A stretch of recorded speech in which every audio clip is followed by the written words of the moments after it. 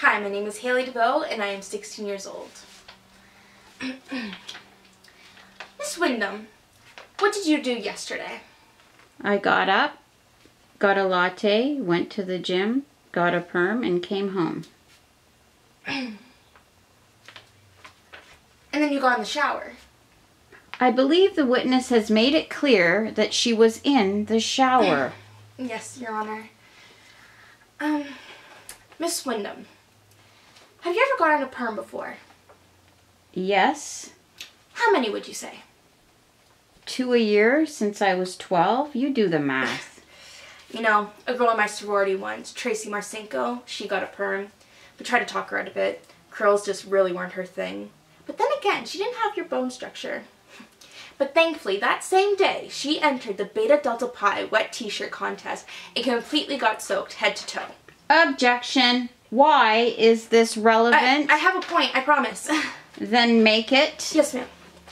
Chutney, why is it that Tracy Marcinko's curls got ruined after she got hosed down? Because they got wet? Exactly. Because isn't the first cardinal rule of perm maintenance is that it is forbidden to wash your hair within 24 hours of getting the perm at the risk of deactivating the ammonium thioglycolide? Yes. And if someone who's had, say, 30 perms in their life, wouldn't they be well aware of this rule? Yes.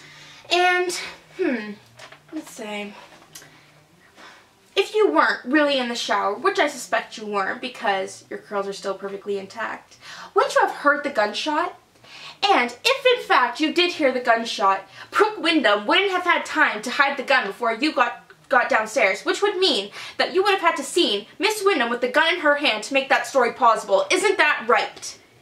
She's my age. Did she tell you that? How would you feel if your father married someone your age? You hid the gun, didn't you, Chutney? You had lots of time. Isn't that right? I guess I did. I didn't mean to shoot him. I thought it was her walking through the door. Order! Order!